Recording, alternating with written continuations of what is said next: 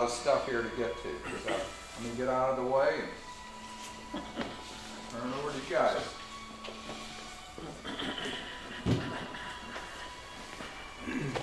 Recording in progress. You know, another session could be maybe on finishes. You want to start? Not while we've been here. Yeah, it's okay. It's okay. Put down for next year when you get closer. I'm just going to give you a little prelude to something. Is for the new members that are joining, I sat where you were 12 years ago, and if you would have told me that I'd be giving lessons in wood turning, and that I would be published, and that I would have pieces that people look towards and stuff like that, I would have told you you were crazy. But it can happen because this club has so much talent, and they were lucky enough to share it with me. Frank Jorgensen was probably the first guy that started me off. Russ has tooled me, he was my mentor. I've learned stuff from Bill. Jim Weeks was another person that gave me so much inspiration and taught me different tool techniques. I've learned stuff from Scott. I would never expect to be where I'm standing today 12 years ago when I first started turning. I started actually 2 years before that, and I made a lot of mistakes and a lot of dangerous things that I did before I learned how to turn correctly. And it's a big difference between turning wood and being a wood turner. This past couple of months ago, I went to the Flora Symposium, and I happened to have, I was lucky enough to spend 4 days with David Ellsworth there. I took his lessons, and luckily I had lunch 2 days with him just by chance. He just happened to sit down with me, and the stuff that I learned during lunch was amazing. The classes that I took were amazing. I highly suggest, if you ever go to get a chance to go to the Flora Symposium, I took 5 classes on Friday, 5 classes on Saturday, and 2 on Sunday. And the classes were amazing. Some of the people were just so giving of themselves. It was a great experience for me. But going into wood turning, the more you little secrets that you learn and the more things that you have makes your life so much easier. You can go from being a wood turner and sanding half your life away, or you could be a wood turner and hardly touch a piece of sandpaper when you really learn how to sharpen your tools, use the right tools, know how to sharpen them, know the tricks to it. It's not hard, it just has to be extremely repetitive. You have to be able to sharpen something exactly the same way every time. It's not something where you're taking a guess, oh yeah, that looks good on the grinder. No, you should be able to repeat the angle that you're doing every single time without taking measurements and all that stuff. It's very easy. Russ has a great selection of tools here, and a matter of fact, when we get into talking about the gouges, we'll talk about I'll hand out grind angles. some sheets on sharpening the different angles and stuff like that. By the way, the patch on Charlie's jacket is from his club at Long Island, and he's spearheaded an effort to, and we're going to do it, get our own patches that they're iron-on. So we'll have those available sometime in the near future, and you just buy the patch and put it on any shirt you want. So it's sort of a, we're copying them, but we thought it was a good idea. Oh, thank you. This is a whole teacher in there. These are different angles for different gouges. I came away after the Florida Symposium with a completely different attitude after speaking to David Ellsworth. What he talks about, and I bought his Bible, so to speak. They call him the grandfather of wood turning.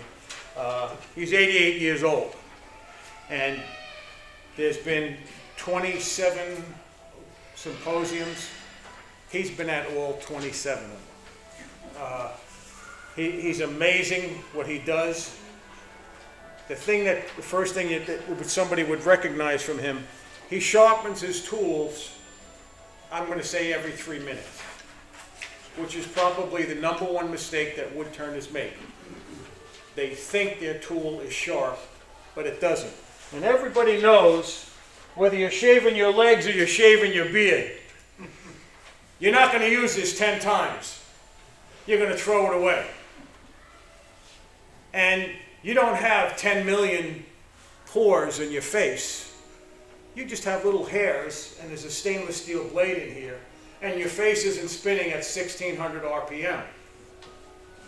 So just think about your tools. They're not stainless steel. They're softer than stainless steel, but they're going at 1600 RPM. So when you're sharpening something, where's my other thing? I want everybody to think of one thing when they're using a tool and when they're sharpening a tool. I want them to think of a bunch of straws. These are the fibers that are in the wood. Okay? If you have a tool and you're going into the fibers, they're not moving. But if you're going into the wood and it's unsupported, it moves. So that's when you're going into a bowl with a tool. If you're coming out of a tool, you're coming out into air. So the fibers, these fibers, are not supported. So it's going to be rough. No matter how sharp that tool is, it's going to be rougher than if you go in, because there's a fiber behind the fiber when you're pushing down into here. The opposite on the way here. When you're coming into the bowl, it's being supported by the fibers down here. When you're coming up, you're coming out into air. So what happens is when you're coming out into air, the fibers separate. When you're going into them, they're stuck and they get cut smooth. The tools that you use, you have to think of the fibers. That's whether you're doing end grain or side grain. If you're going to do a wand, if I'm going this way, the grain is going that way, and it's going to be a smooth cut. If I come back this way, I'm going against the grain, and it's going to be much rougher. So thinking about the fibers that the piece of wood is made out of, whether the fibers are going this way or the fibers are going this way, how are you going to stop tear out is depending on how you hit those fibers. There's different tricks that you can do to prevent this. Sometimes you can put, spray it with a bottle of water and the fibers are a little softer. Sometimes they'll cut a little nicer, but I always remembered somebody showed me a bundle of straws, and whenever I cut something or whenever I'm sharpening something and I'm using a tool, I'm thinking about those fibers. How is my tool approaching those fibers? So, Charlie, is it a visual? What? Is it a visual? How do you know which way the fibers are? You can look at the wood pretty much. You can see the grain in the wood here? Yeah? The fibers are going this way. And if you look at it, if they're going this way, this is end grain, this is end grain, this is side grain, this is side grain. So the wood will tell you that, and you can actually feel, I'll even pass this around, you could feel the end grain is rough and the side grain is smooth. This is a plate that I made for the thing, I tapped it, and I make many of these, and you'll see some of the things that I make out. But you could feel the end grain is different. I mean, pass it around, you could very easily see that. But when you're sharpening your tools, I don't know if everybody uses one of these when they sharpen their tools, but it's very easy to, where is my gouge? I must have left it in the car. Okay. David Ellsworth said, you should be able to repeat what you're doing blindfolded. So if I'm going to sharpen this, I'm going to stick it in here, and I want the same exact distance every single time.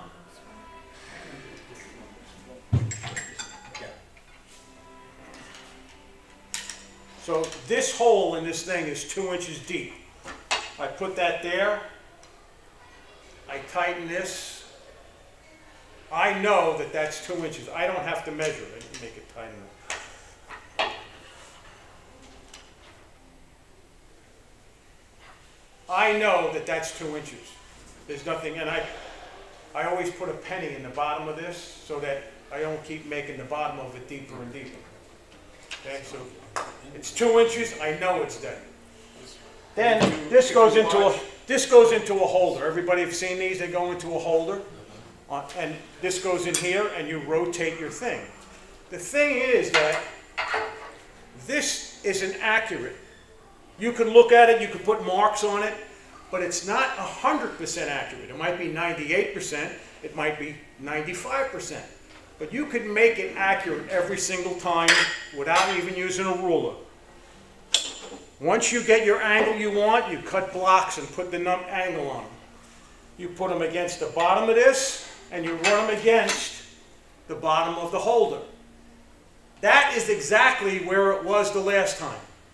If I want 45, I don't have to take anything out. I put this against here, run it to here, it's done. I'm at 45 degrees. I can do any angle with these blocks, and I know when I go to the grinder, I'm going to duplicate that angle exactly the way it's supposed to be done. What I want. To set some of the angles up to make sure you have the right angle, I'll always check it with something like this, but once I use those blocks, every time I use something like an angle checker. The guide that you have there has a lever that you tighten. Yes. I find that when I pull that lever and tighten, it slides that. But not if you keep the block there and push against it, it's going to stay there. So I need to make blocks because it's Okay. moving on there. And you'll get the same thing every single time. Also, your grinder shouldn't be up here. Your grinder should be down here, your belt or a little bit lower, and you should be looking over it. Not looking at the side like this, but looking over the top of it. You should have a light on it. There should be some kind of light, but you should be able to see the tip gets turned very quickly. It's the edges that you work. And obviously, always have glasses. Always wear sunglasses. I mean, safety glasses. If you And want, you can go out and spend, which is a total waste of money, you can buy a gauge for every single angle that you want. It's not needed, because once you set your angle up, once with something like this, and you use the block, you never have to check it again. It's always the same thing. What? Where do you get that? This I got on Amazon. I think they were $8. Stainless steel. It's an They angle have gauge. that Harbor Freight. They do? Yeah, they have plastic ones at Home Depot. Then the other thing that I do is I always keep this in my pocket. And David Ellsworth is the one that also stated this to me, but you don't always have to regrind your tips. Sometimes all you need to do is to have a little diamond hone. Sometimes you can just take your thing and just go like this.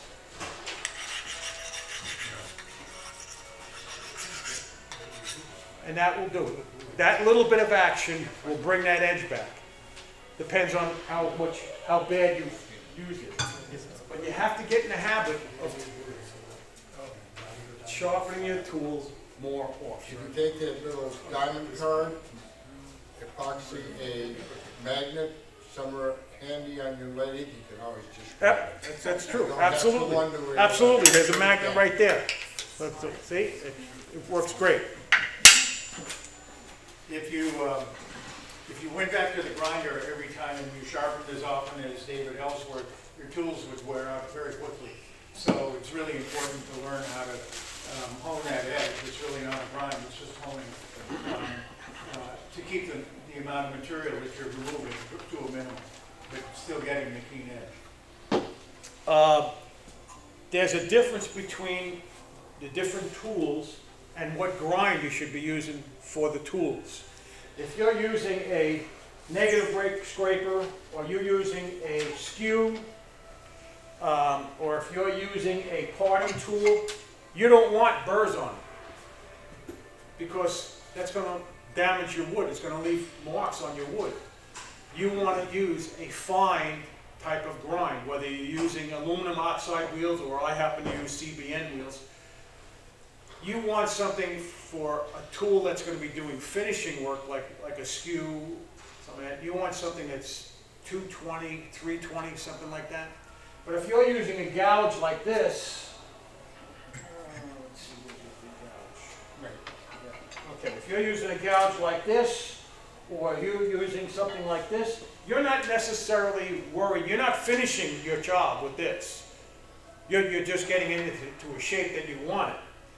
You don't mind if there's a burr on it, because the burr is just going to help you remove more wood quicker, and it's a quick sharpen. But there's a difference between a sharp tool with a smooth grind and a sharp with burrs on it. What it does to your work. Both tools have their uses. If I'm doing a detail gouge like this, I want this sharp. I do not want burrs on the end of it, because I'm going to be making finials. I'm going to be doing something fine with this. I might be coming along the outside of a bowl to do a pull cut to get it nice and smooth. So I want sharp. I don't want something with burrs on it. So when you take a tool, a gouge off the grinding wheel, where you just sharpened it, there will be a very fine burr on it, but the minute it touches the wood, that burr is really essentially gone. So it's irrelevant. Some people go to a lot of trouble to hone a gouge after they've sharpened it. It's really not necessary. In fact, it's very easy if you run a hone across it, you make it less sharp. So just leave it alone. The wood will take care of it. Before we get into different ways of chucking your stuff, the only tool that I have, this was originally a round nose scraper, and what I did was when you're making something on a link and you have a piece here and you want the pieces here, it's hard to get in there to make a tenon with your tool. But if you make a tenon tool, and I can pass this around, I can have this. Oh, that's short.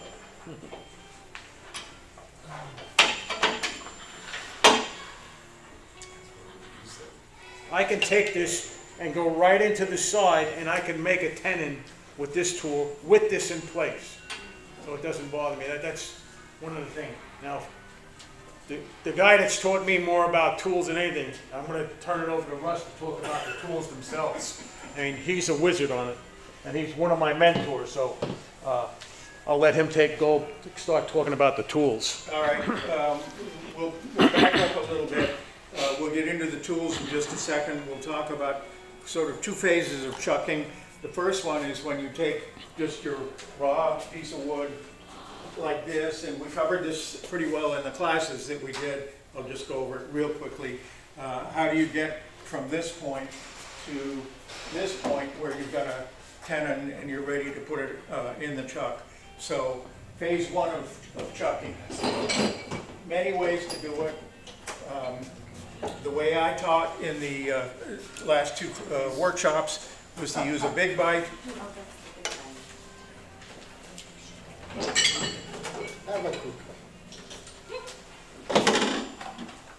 The big bite goes in the chuck. These will fit in a lot of different chucks. They're made by One Way, but I know they'll go in Nova chucks.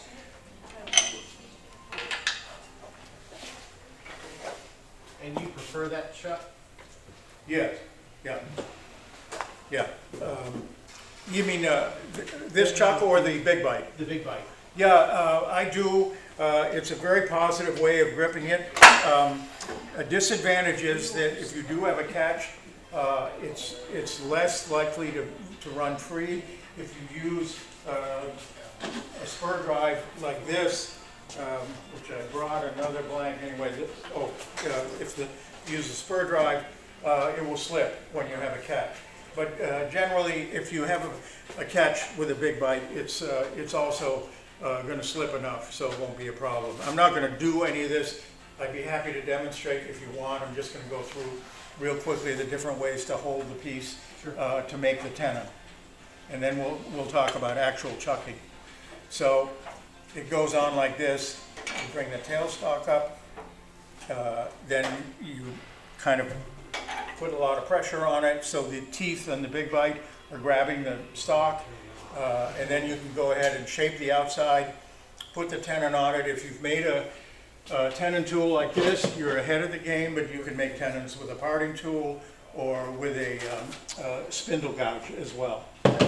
Other ways, if you don't want to invest in a big bite, they're only around 20, probably more like $25. There are a bunch of different ways. You can use a screw chuck, which this fits into your scroll chuck. I really don't recommend this because it holds the piece so rigidly that you cannot make adjustments to line up the grain. And that's one of the advantages of this, is if you are exposing the heartwood and the sapwood, which you will be, and it's a little out of balance, you can move this around a little to get the thing balanced better. Same with the spur drive. So I think I would recommend, if you're just setting up your shop now, I would recommend the big bite or the spur drive, or better yet, both.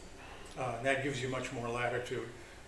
There's a place for these, and it's just another way. And Charlie's got two other kinds of spur drives. These are screw chucks. They just screw into the wood. You drill a hole that's smaller than this, and you screw your piece onto here.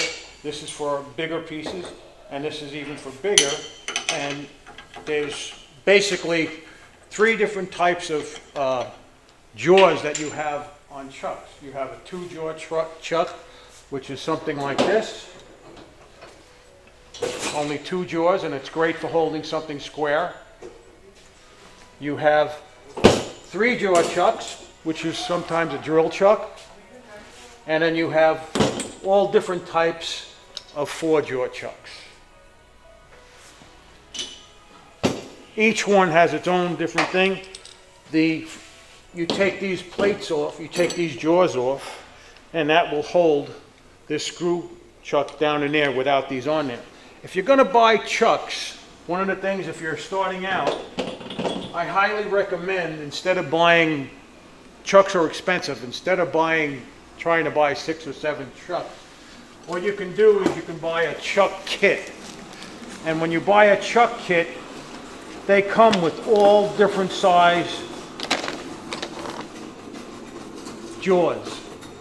And at least when you start, you can grab all different ways, inside, outside, wider, like the one that he has on here. He's got bigger jaws on here. On that one, the different chucks can be very expensive. This kind of chuck opens and closes with 2 pins that you pull, and it spins open. It's okay, but it's not as good as one that opens and closes like this. Like this.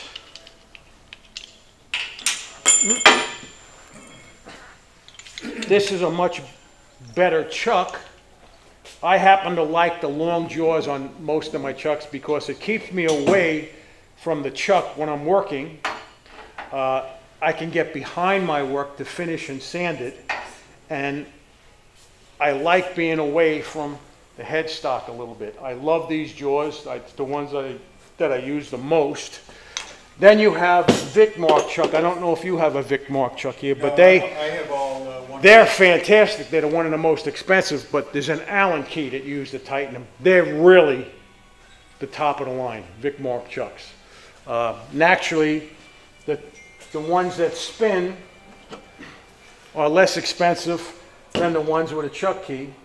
And then we have another type of chuck called soft jaws. And these are rubber tips. And these open and close to hold. If you have something like this and you want something a little bigger than this, but these are adjustable. You have to take all of these out and put them in different holes to hold your stuff. But these are called soft jaws. And this is for slow RPM, not high RPM. When I say you don't want to go over 800 RPM with this. And I always use the tailstock to come up with it. And the tailstock can come up with it. If this is my tailstock, it can come up a bunch of different ways. If I don't want to leave any marks, this is a hockey ball, field hockey. I drilled a hole in it. This gets pushed against my work, it's not going to leave any marks. You can also go to the dollar store, pay $1 for a hard rubber ball, and it works beautifully. Golf ball, if something small, Anything so it doesn't mar the work. fits on the end. Later in the program, though, I'll show you how to make your own soft jaws. You don't have to. You can make it out of wood if you want. When you buy this, that comes with the pin, this, and it comes with a small cone or a large cone. And there's a pin that goes in here, and this screws on, and this would be your piece that would be spinning. But what you can do, what most people don't realize, you can take this and reverse it the other way. And if you're making a platter, then you could take a piece of foam rubber and use this and push this against your work. And it'll hold that platter nice and tight without making any marks on it. If you want to know what this is, for $1 at a garage sale, this is the swimmy things that the kids use to kick. I cut it up and I use it for my donut chuck, which I'll explain later. And I use it to make pads for pieces if I want to turn something like this. I would put this in here and bring this up into here. Or this is a sanding disc. Without the sand on it, I could put this in a chuck that's free spinning, and I could put this in here.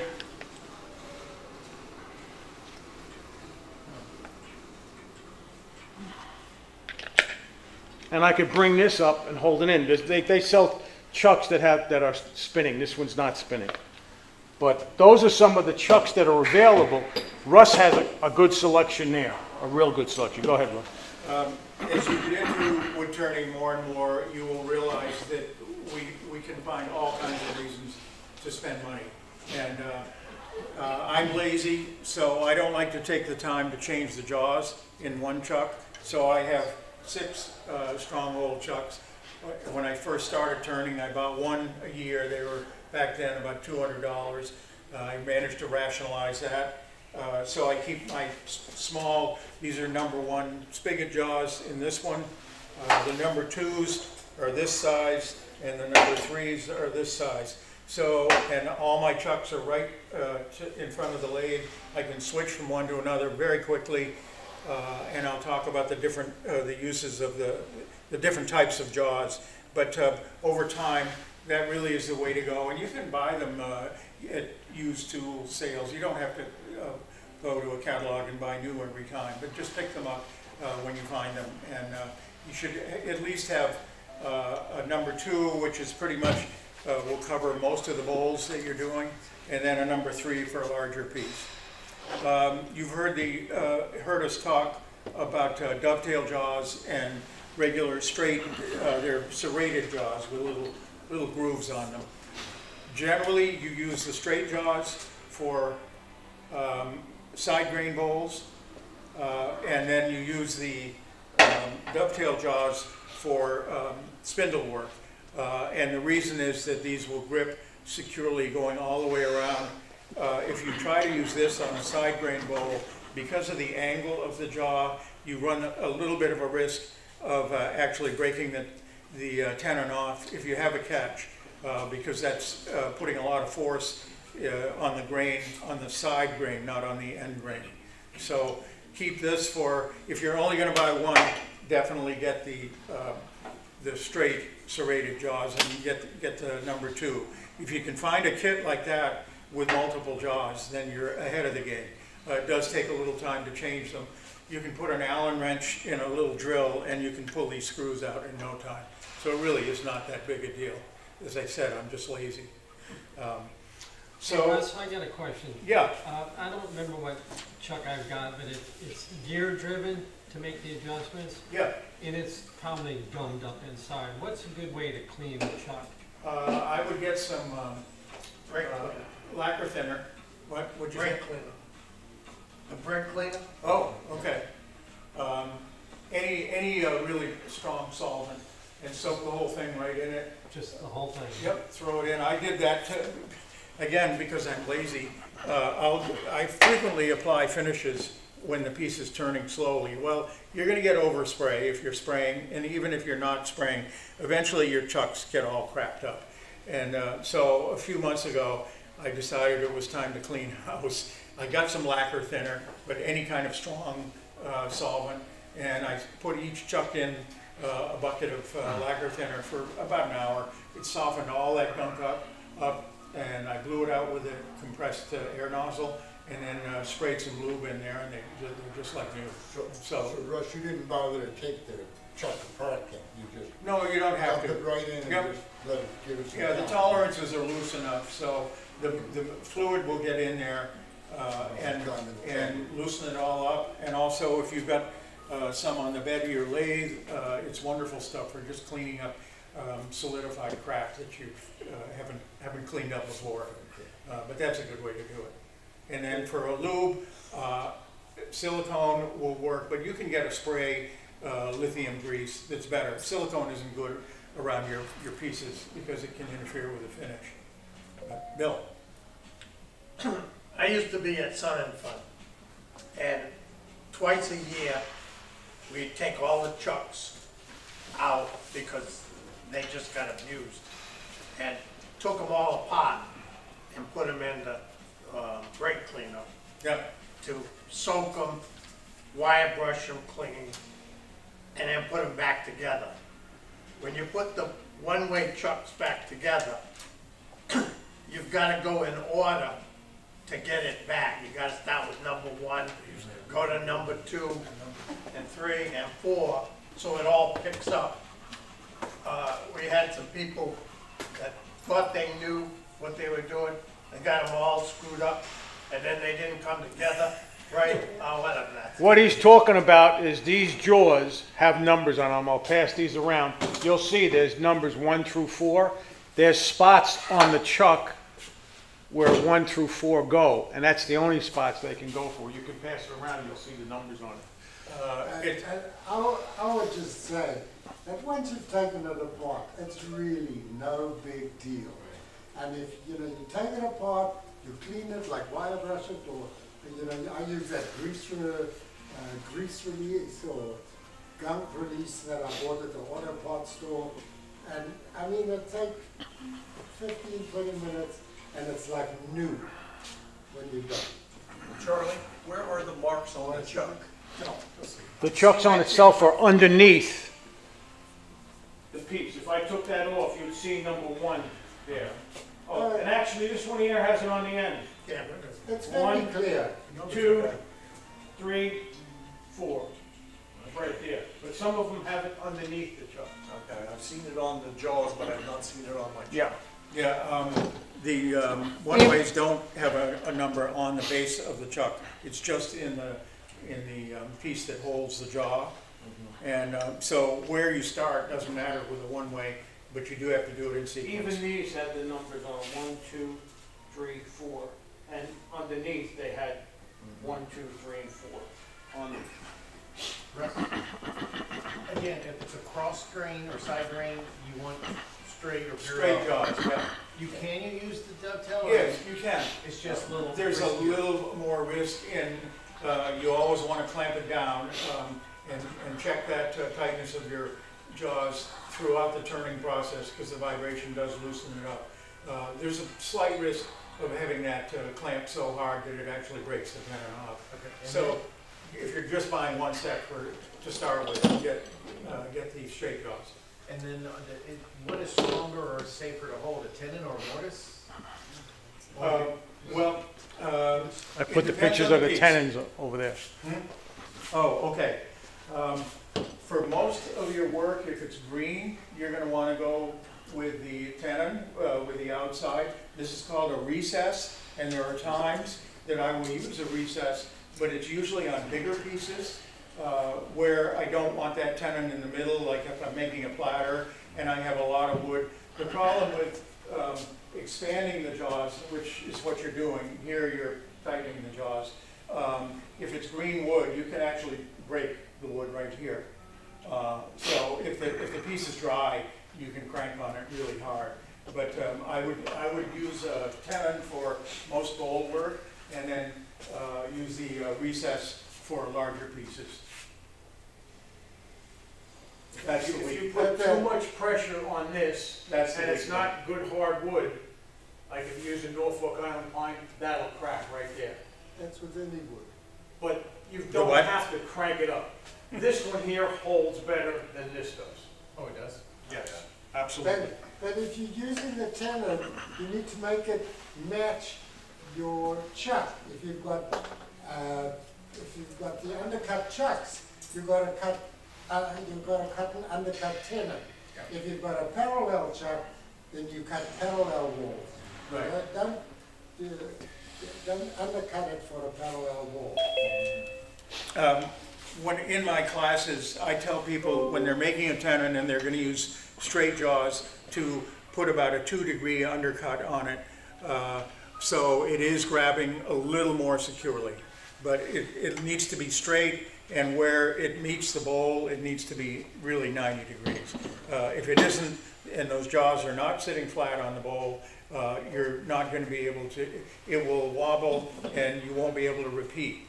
And when I say repeat, there will be times when you want to take your bowl off, set it aside, particularly if you're going to do a twice-turn bowl, you throw it in the corner for 2 or 3 months. When you put it in initially, and I always do this with the number 1 jaw, I just make a pencil mark right on each side of the, or a Sharpie, right on each side of the number 1 jaw. So when you remount it, it will always be in the same place. And Now, otherwise, Can I- it's starting all over. when you do what you just said, if that's a green piece of wood, you take it off and double turn it. When you come back, that tenon won't be rounded. That's true. You will have to true the tenon up. But if you're going back and forth during the process and you want to put it in the same place, just have those marks to guide you. Yeah. If you want to make chucks for different things, this is just a regular chuck that drill chuck that goes in the number 2 mortise here. If you're making a bottle stopper, all of this is basically, it's a 3/8 bolt. This is a piece of wood that I tapped for 3/8, and the bottle stop that goes in there is also 3/8 tapped. So this is already tapped to receive the bottle stop.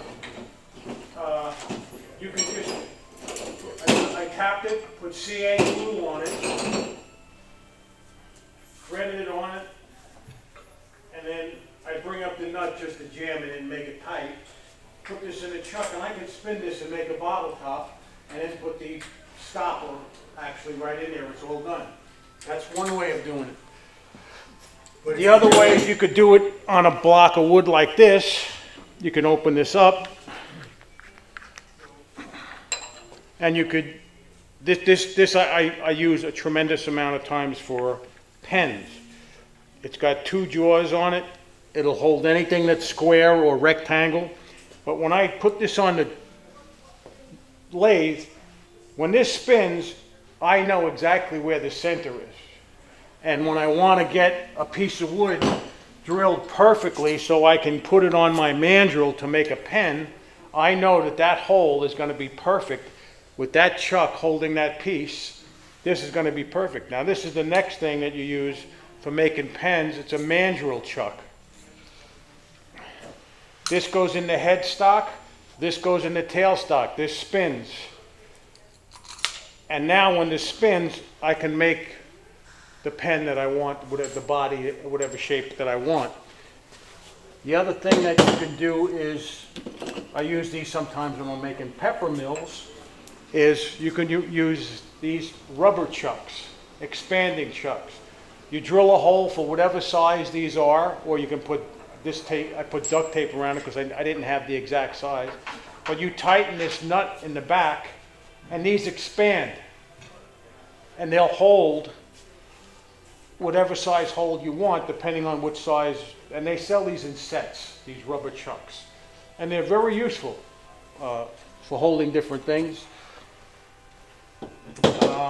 And the other one is the vacuum chucks. This is a machine-bought vacuum head. This goes through the machine, and your hose just goes right on the end of this piece of metal. I don't particularly like this one. This is a better thing. You take this off.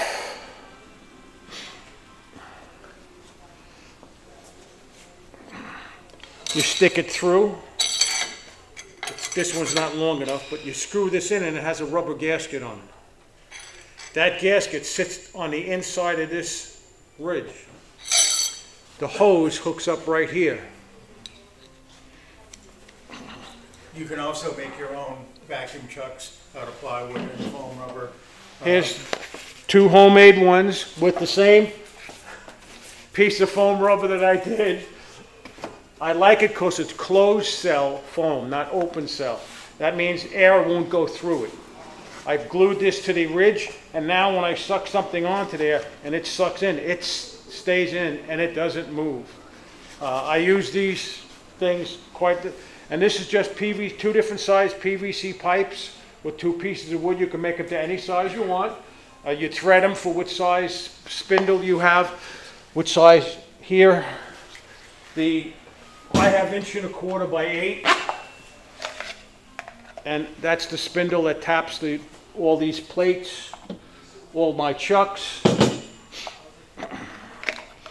Then if you really want to get cheap, and I started doing this when I first started turning, I didn't have any chucks. I made chucks. I had one of, where are they?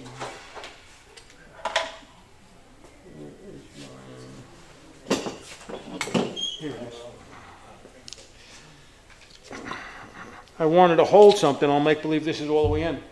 You can glue something on here and make what's called a paper chuck. It's a brown paper bag, just like this. Make sure it's single layer but thick paper. You just cut it, glue this half to here and this half to here, put some weight on it and let it go. When you want to, I don't know if I'll be able to do it because I didn't bring a hammer, but if I wanted to split this,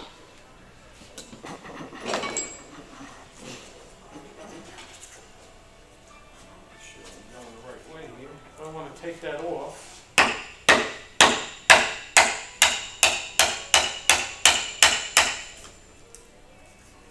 you can see how that paper is holding.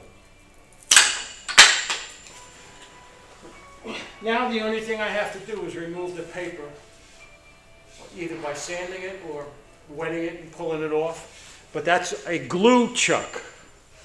And they're the cheapest ones. You can get brown paper bags for nothing. That's the cheapest chuck you can make. The other chuck, for holding things that are not particularly something like this, or something like this, if you want to hold it and it's in an odd shape, you can have what's called a donut chuck. This is a donut chuck. It's just a flat piece of wood with holes drilled on it. I have a piece here that's threaded, and this would go down and hold any shape. I just have the ball in it to show you that it'll hold the ball.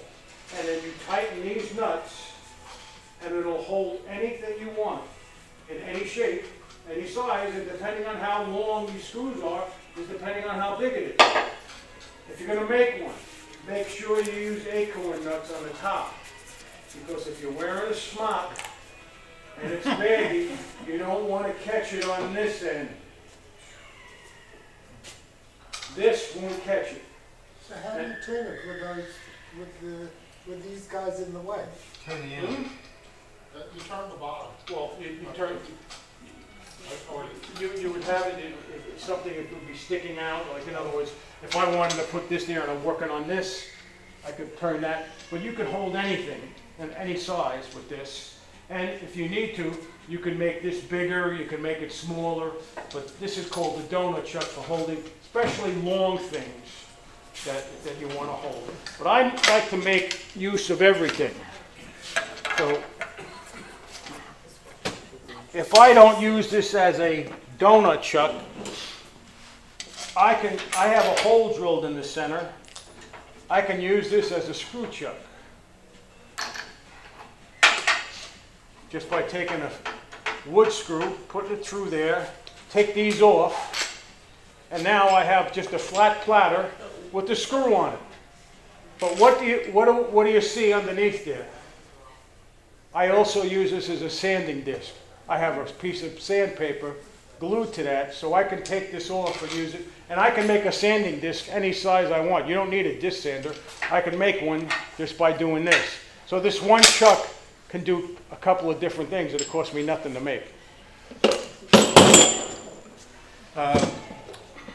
Charlie can be really cheap sometimes, and he likes to make his own.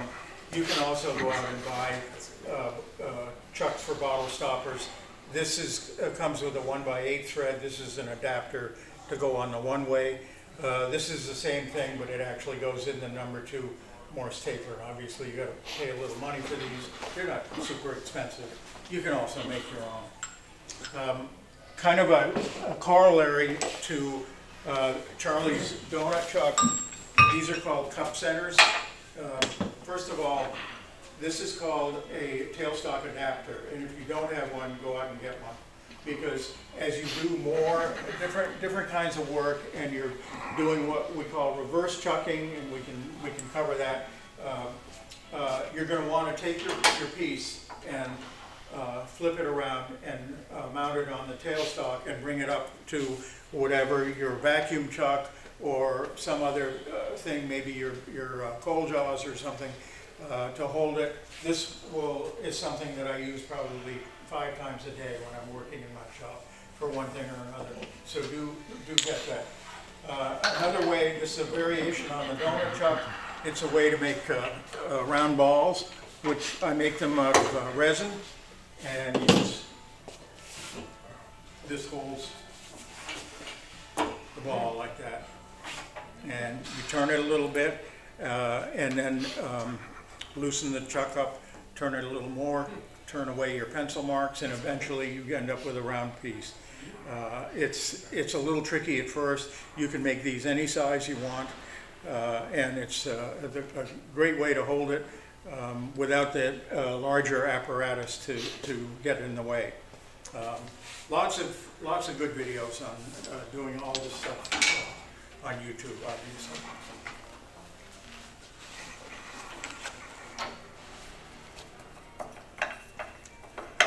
We'll talk a little more about chucking, and then we'll get into the tools. This is called the safe drive. If you're beginning at wood turning, it's a very good way of chucking things for doing spindles.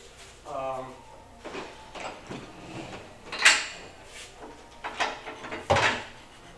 this is number 3. Yeah.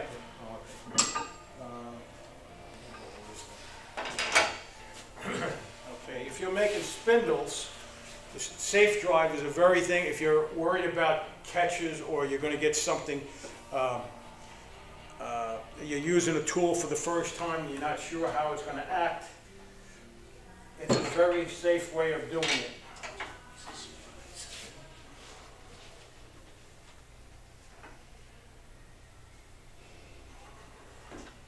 Because if you get a jam, this spins,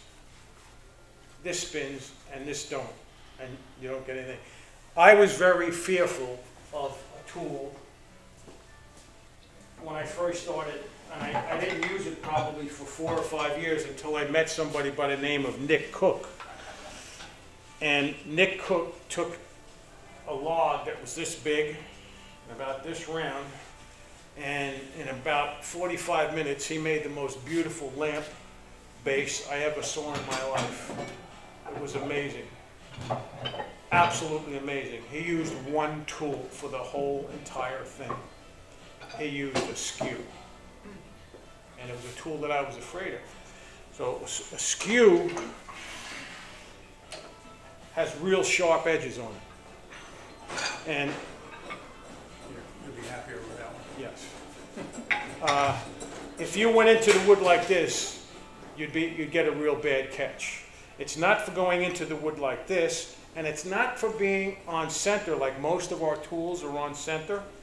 When you use a skew, you want to be, this isn't long enough. That's the only one we have. That's the only one we have. Wasn't there another one in there before? Look, there was another one in there. Okay, well, I'm going to have to make believe that this is longer. The skew, I'll do it out here, doesn't come into the tool like this. The skew comes into the tool like this and above center. You need to move your right hand. I can't see the end of it. Okay. The skew doesn't come in like this. It comes in like this, above center. You lay the tool down and you lift the handle slowly and then you slide across it. There's only 1/8 of an inch that's doing the cutting. And what's nice about a skew, you got such a, this one's like a 1-inch skew. You have a whole bunch of 1/8 of an inches here. So you can always go back to a very sharp edge. And you use it in this motion, or you use it in this motion. Above center. You don't want to hit center. You'll get a catch.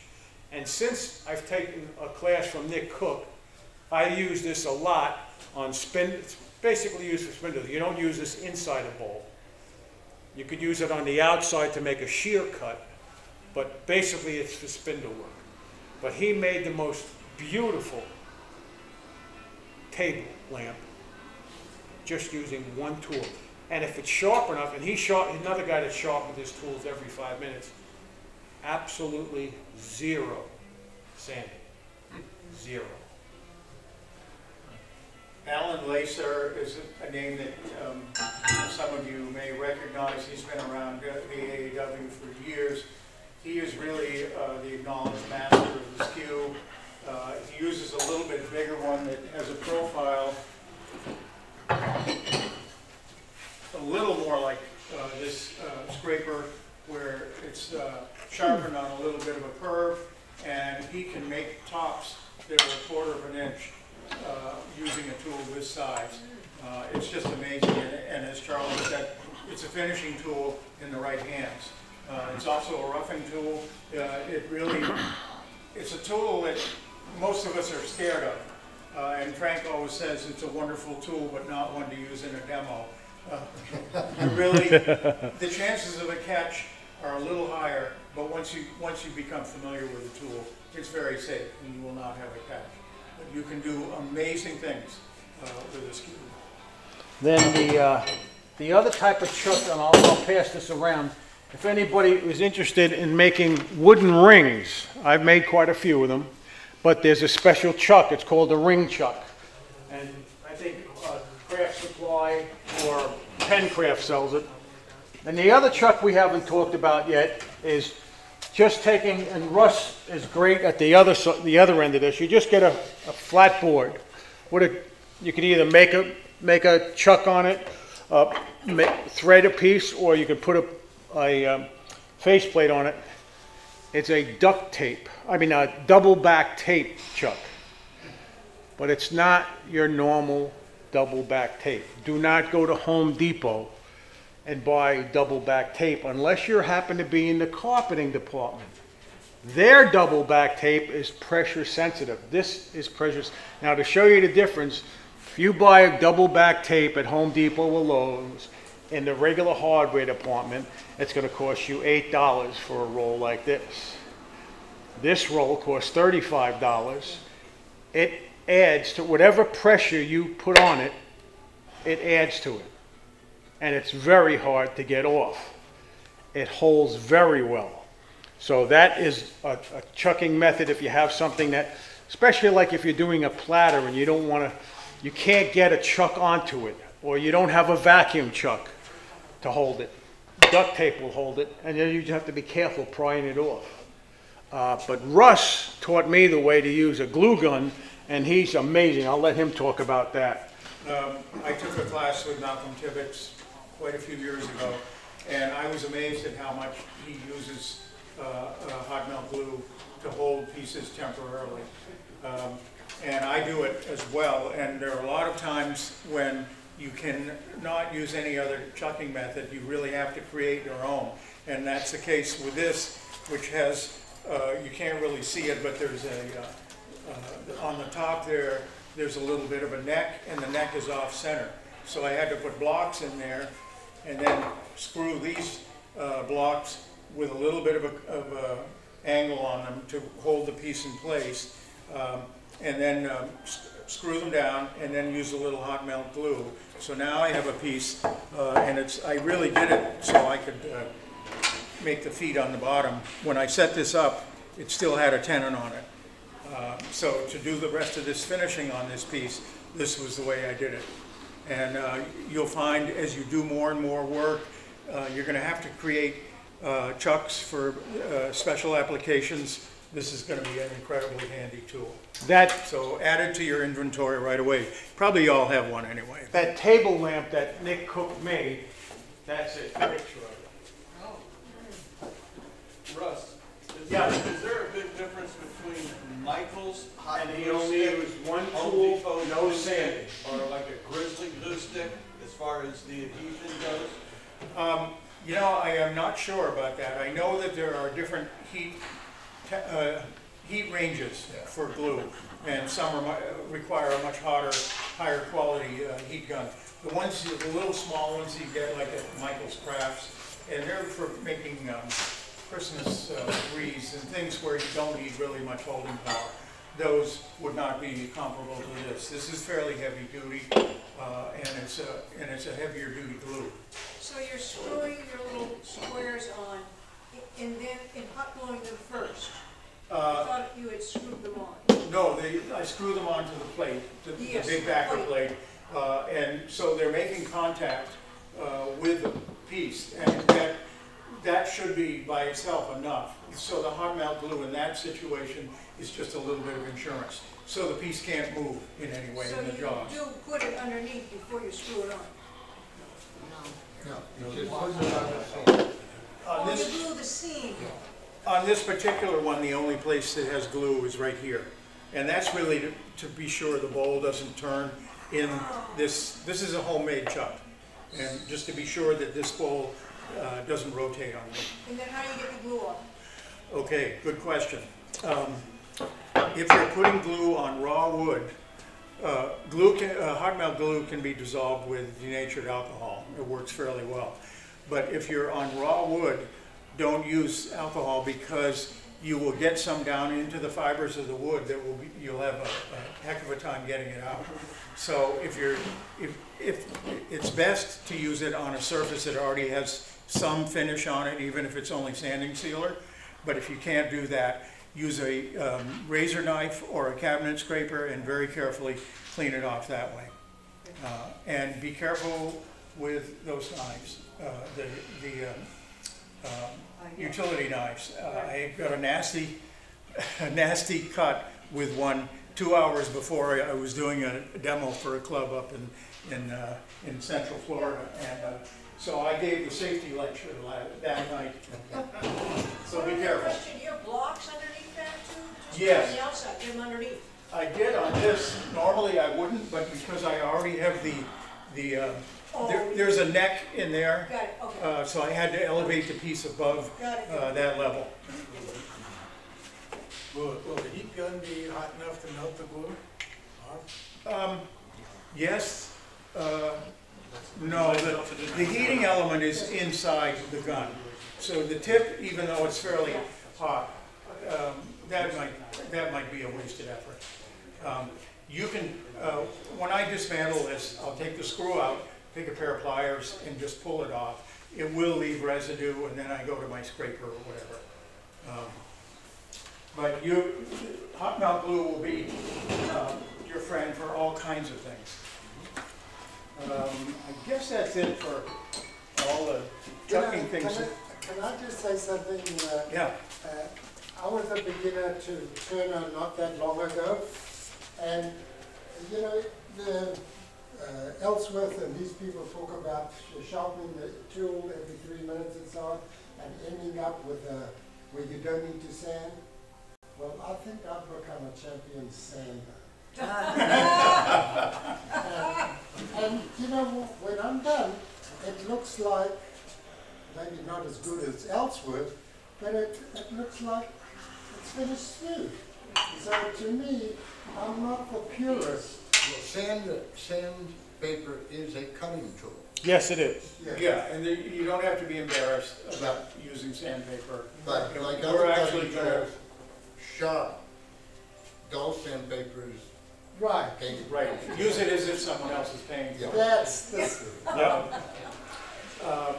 We're at the board meeting the other night, we talked about future programs, and we all agreed that we would put one together about sanding, and we want to get a representative from Norton or Klingspor or a big sandpaper distributor to actually come and talk, the way they did with the Teflon glue. So we will be covering that in the future, but yes, don't be afraid of sandpaper, and don't be afraid of going down to 100 grit if you have to. People who brag that they start off with 320 grit after they're done with their gouge, they're probably not. They're probably exaggerating. Do the sandpaper thing in the wintertime. What's that? Do the sandpaper thing in the wintertime. Oh, when you're here. Oh, yeah. And as everything, when you're sanding, make sure you're wearing some kind of mask. Very important to wear a mask. The other thing to think about is not only how to chuck it, but how you're going to hold it on the tailstock. And there's a bunch of different live tailstocks. This is one that I use. And this is one of the suction cups off of my things that I used to have on top of the car.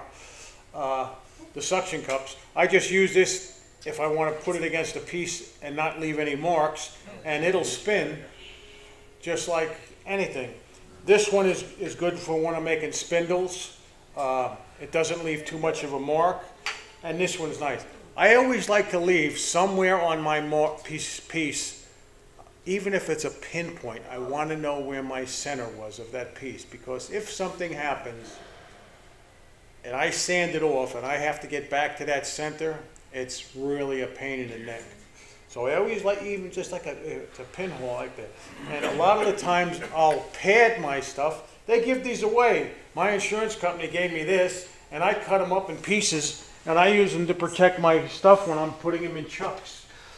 And the next one thing I'll let Russ talk about is that I didn't talk about is jam chucks. A jam chuck is really anything that you create out of a block of wood or whatever you've got around, into which you can slide the piece that you're working on tight enough for it to hold it. And I didn't bring an example of a jam chuck. Cup center is a jam chuck. Yeah, that is, although it needs pressure from both sides.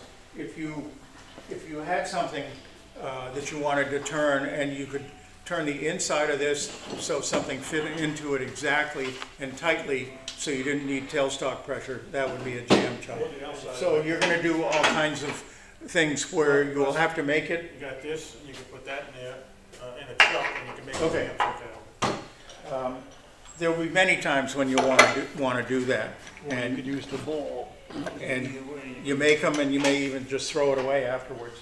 Although, don't ever do that. You've got to save everything, and eventually have a nice big bonfire.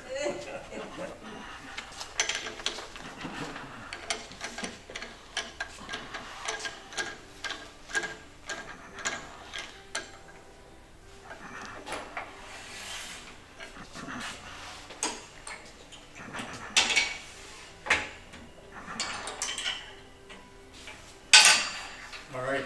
And you could make something like that to hold it, or if you wanted to, if you had a bowl that had an inside tenon on it, you could put that on here. Matter of fact, it might be even able to do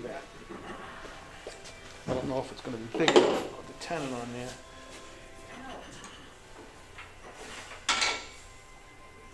That can go on there.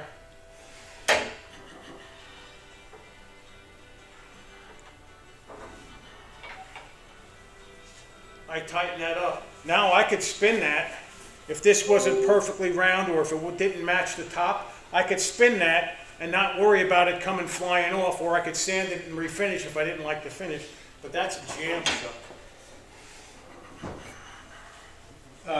So we've bored you with a lot of information that some of it, if you're just starting out, you're going to want to get a scroll chuck if you don't have one already. And this is what you'll use for 99% of your work to start with.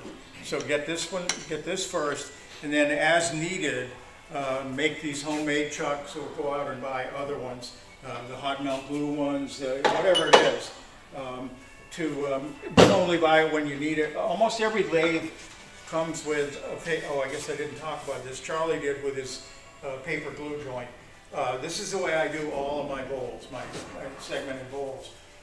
And I just glue a waste block right on the bottom here, and rather than doing a paper joint, because I have had them fail, particularly if I set the bowl aside and pick it up 6 months later, it can dry out just enough to have a glue joint failure. So I just glue it on. You cut it off with a parting tool afterwards. But almost every lathe comes with at least one faceplate. And so this is very handy for using. And in terms of accuracy, if you want to put a piece back on the lathe, particularly a segmented piece, where you've just got a little bit of fine tool work left to do, it is going to be centered. If you use a scroll chuck and you put it back on, for the reasons that Bill mentioned, the tenon's going to go slightly out of round. It is the most accurate way to get the thing spinning true again and be perfectly concentric. So you should have a faceplate too. And they come in different sizes. There's a larger one. I mean, you can get them up to, 8 inches if you need be. Going back to sharpening for 1 second, there's 3 sources that you might want to copy down if you want more information on it. One is cartersandson.com, who makes a tool maker. Carter and Sons make lathe tools. The other one is, I got a patch on my arm, Doug Thompson, ThompsonLatheTools.com, and David Ellsworth. Just type in his name and go to his website. And different, Lyle Jameson has something on it, and different turners have different degrees that they use the thing. Most of them are on here, on your sheet that I gave you. One of my things that I like a lot, you'll see an Irish grind on here. The Irish grind is pretty close to David Ellsworth grind, and I happen to like David Ellsworth grind, which is a 60-degree angle, and I would say 75% of the time I use that grind on my bowl gouges and my spindle gouges. I don't use that for my detail gouges. We had a guy by the name of Mark Soleil, and we had a demonstration on finials, and he took all our 3/8 gouges, and I think Russ was there even, and we reground them completely different. This is a handmade grind, but it's because when you make finials, you have to get into real tight spaces, and they have to be super sharp. So that's why I don't go with an angle. I go by eye, how it looks. There's no heel on this. You're not really following a bevel when you use a detail gouge and making finials, because there's nothing there for the bevel to ride on. It's that one sharp edge that you're using. So there's all different ways of grabbing your wood. I started out not knowing any, and now I know over 30 different ways to hold wood on my lathe, and now you do too. Sure. When you're turning a bowl and you get to the in-grain portion, how do you, I saw your straw demonstration, which makes a lot of sense, but how do you know which way to go? Or you just... Okay, when you're getting an end grain, on the sides it's not as bad, but when you get to the bottom, it's tough because the end grain is staring right at you. So what you use... You want to chop one up and show them? Hold on, I want to show them. Do you have the bottom feeder? Yeah. Is this it? Okay. There's a tool that took me a long time before I realized how important. I use a bottom feeder, and it's ground completely different. And you'll see, once you see this, you'll understand why this tool works so great. Bottom feeder. It's not for side grain. It's not for coming down or the outside or the inside. It's basically only for one thing, is cutting the bottom part of the bowl. And you can see why it works. Yeah. Other than that, start with the 80 grit saran paper and work your way down.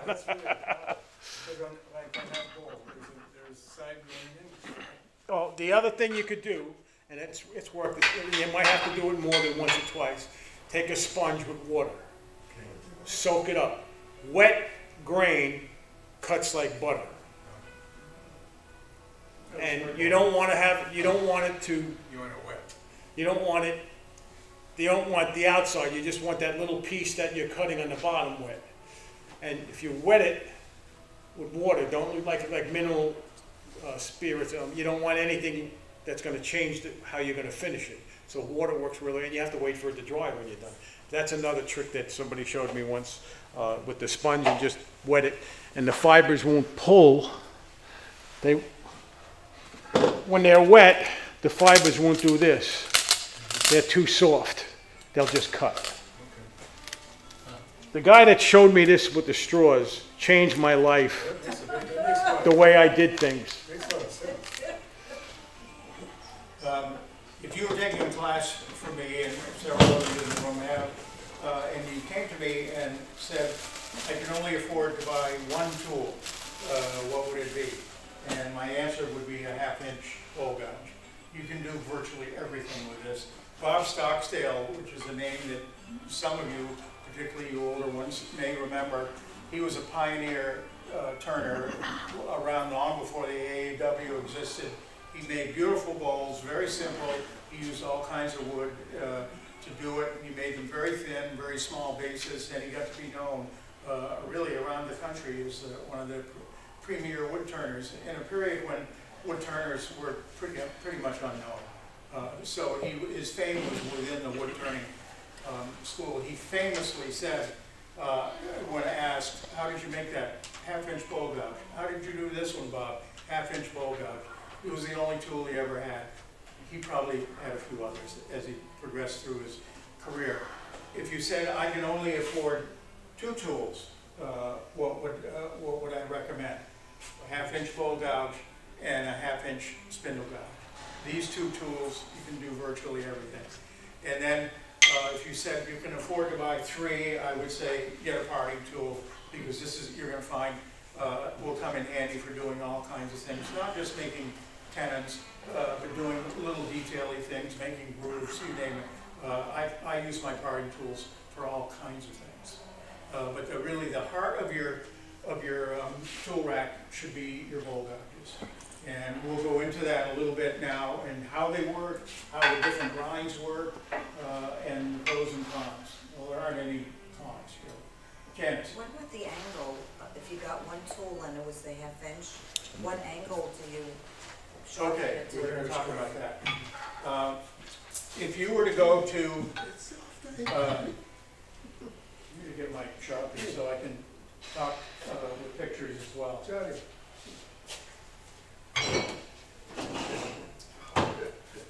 You can get to sleep.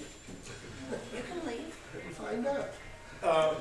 If you went on YouTube and just typed in wood turning bowl gouge grinds, you get 100 different videos, and they would all claim that theirs is the best. The most basic one is, first of all, they talk about the bevel grind, and that is the angle from here, the long side of the tool, up the bevel. And typically, we grind our tools at about between 50 and 60 degrees. And someone said, oh, well, don't you need to be really precise? No, what you need to do is set up your grinder so you're repeating, and every tool is ground the same, and when you grind your tool a week from now, it is still the same.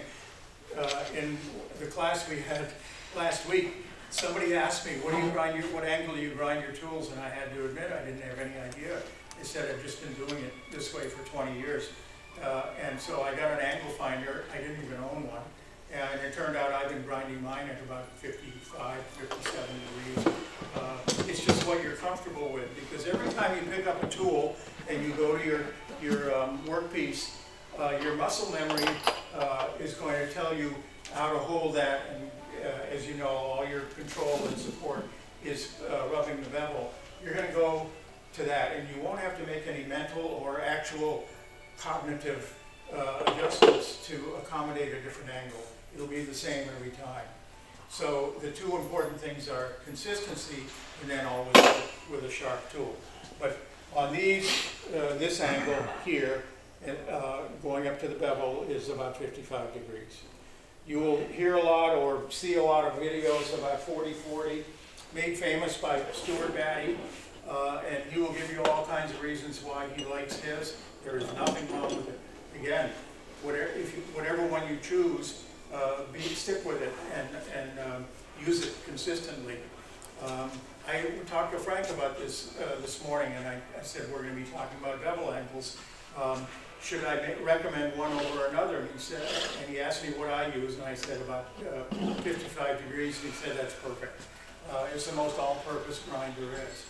The other number that you will hear in terms of grinding, the handout that Charlie gave you shows different angles for the wings. The Stuart Batty, he uses a 40-40, so what that is, it's not the angle of the bevel, that's the first 40. The second 40 is the angle of the wing, and that's 40 degrees as well. And this is something that he's come to love over the years. He teaches it in his classes, and if you can understand his Irish brogue, you can get a lot out of one of his demos.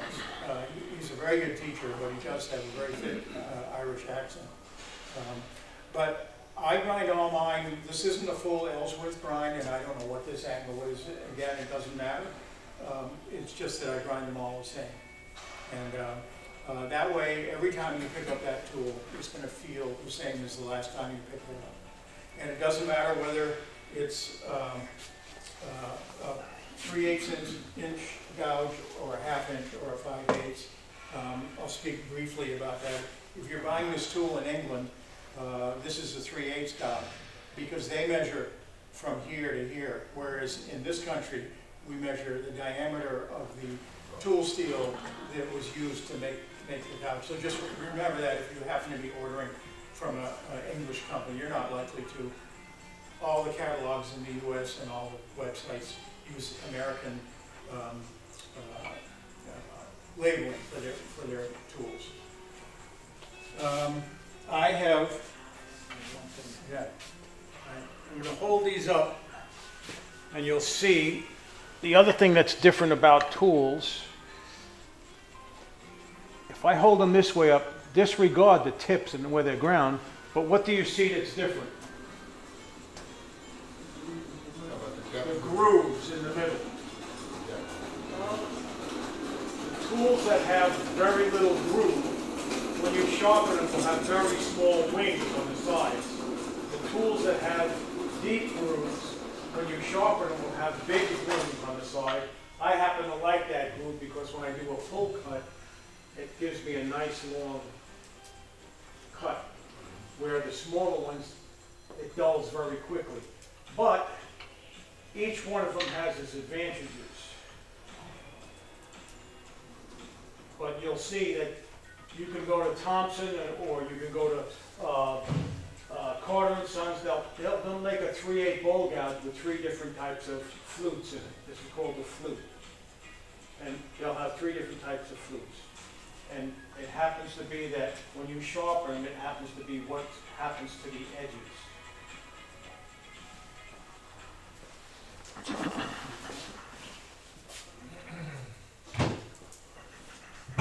The one thing we were asked to talk about, and I have them, I use them, but it's not my favorite tools. I use them in hollowing mostly, but I'm not a fan of carbide tools. I think, especially for a beginner, they're too, what's the expression? They're too aggressive. They're too aggressive. Very grabby. And they're small, even though they're small. I think Russ has one here.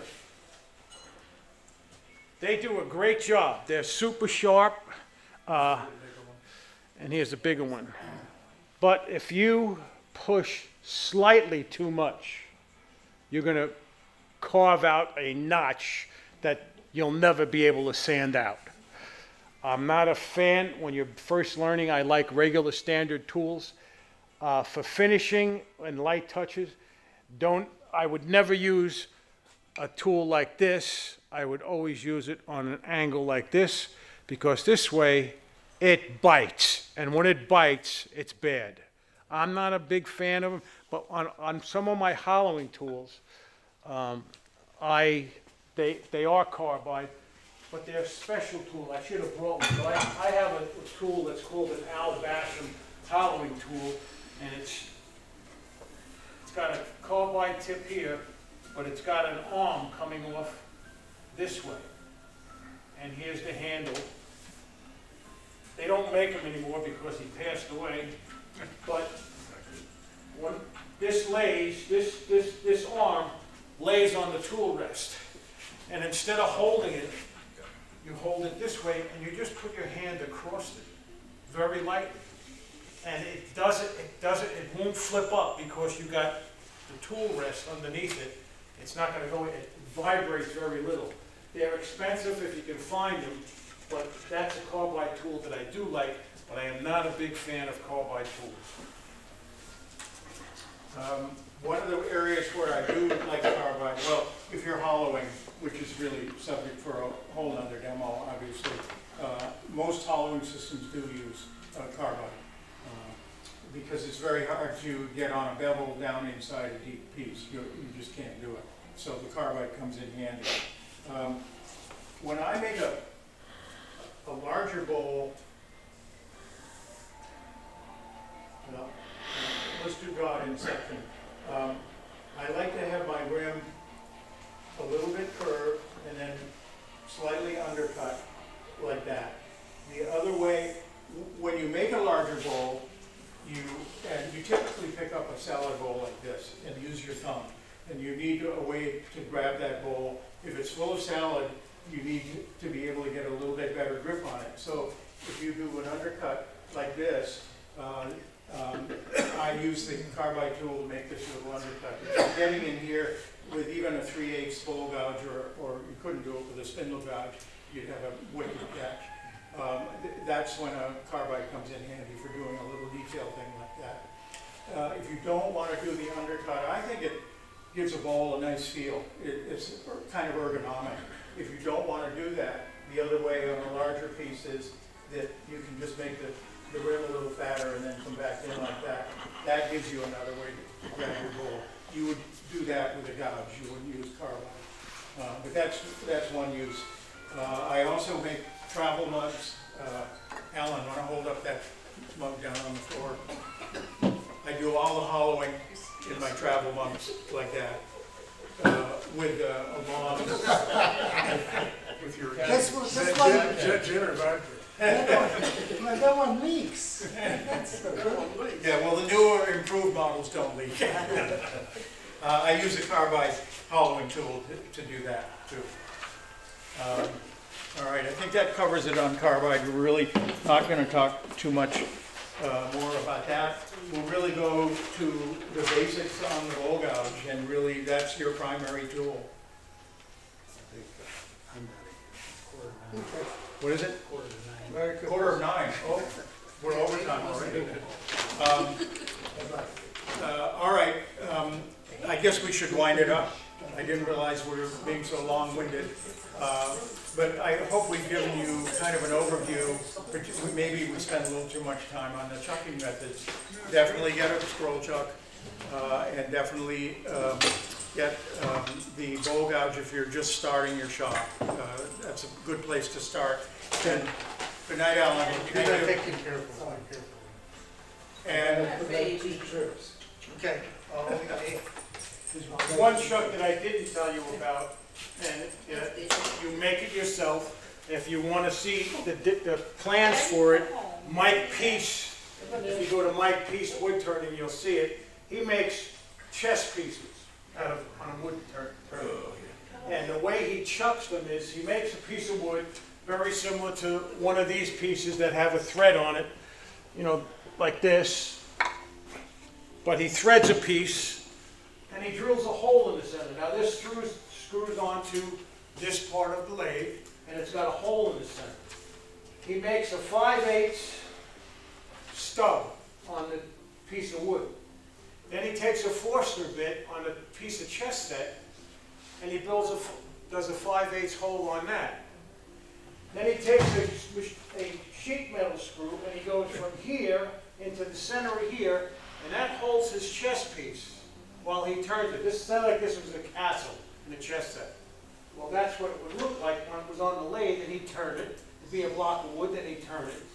And then he takes the screw out after he's done finishing it, and he just puts a piece of felt over the bottom of it. You don't realize that there was a hole ever there. That's a homemade chuck to make chess pieces. He has all his plans, Mike Peace, on the internet, and you can make, you can actually download them and make a chess set. And it's kind of a cool little project. Any question about any of the chucks that we have laid out here? I have a quick question on one of the tools on your bottom. Okay. Tool. Do you have to hand sharpen that? Yes. That won't go in any jig. That's not going to go in a jig. That has to be hand sharpened. And it's like an 85-degree angle. It's pretty steep. But that's the only thing you can use it for. You can't use it for the outside or like that. It's not, it'll bounce too much. And do you know what tool that started out as? It might have started out as a 5/8 bowl gouge, or it might have. It's got a really shallow. It's got a shallow fluke, and they really sell them as bottom feeders. That's how they're listed. You can buy bottom feeders now. Yeah. But technically, the term bottom feeder really is a grind, not a tool. But it becomes a specific tool for really one purpose. How much does the beginner range from? Like, I'm a beginner, so how much would it range from?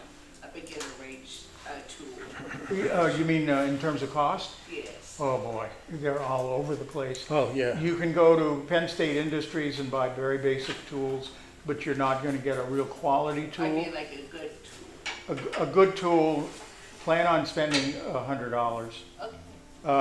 The one that we're, 150. yeah, and that's just for the iron, for the steel. Auctioning off, this is a Thompson 5/8 lathe tool, 5/8 inch bow gouge.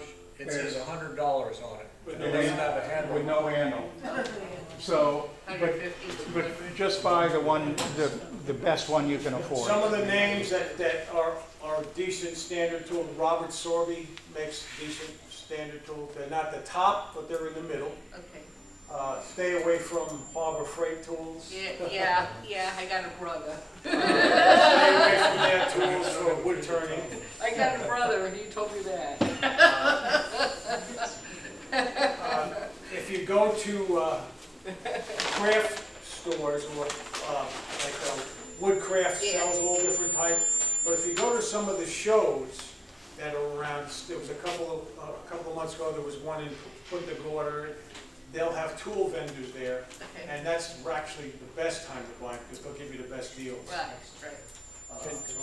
Can we have some kind of a place on our website where we put when all these shows are going to be around the area?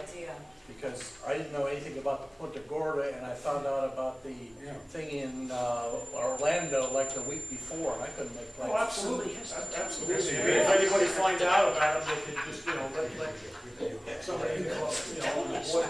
The other thing from the club member, the board members are required, and I believe it's in our bylaws, that they have to be members of the AAW. That's why I joined. And the other thing that's nice about it, we get benefits from AAW the more members we have.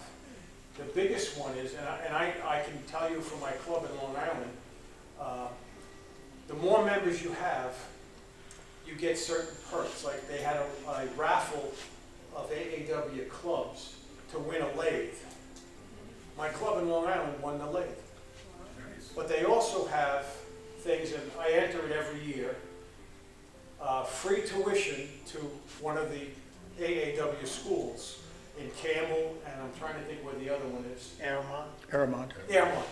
And the tuition is paid for free if you're a winner, but you have to be a member of the AAW.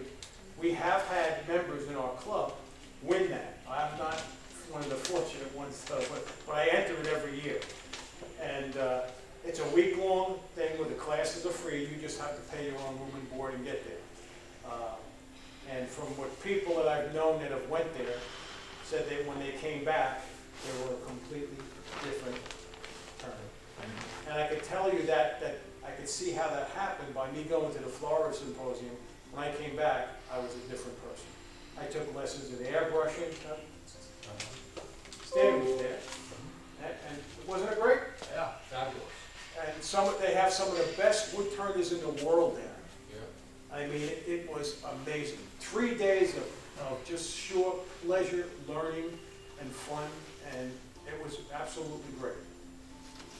Like the symposium, like the AAW symposium? Yes, but that's even bigger. Yeah, That's even bigger than this one is. But next year, and I think it was in February, I think it was. I think it's going to be in February again next year, but when it comes up, we'll get it into the newsletter and stuff like that. But just remember, for people that are beginning, I sat right where you were 12 years ago. Not on this side of the lathe, on that side of the lathe. So, Were you a little overwhelmed? yeah, I mean, it was such, Okay. thanks to the members, it became such a wonderful, wonderful journey. Okay. I really mean that. Thank you.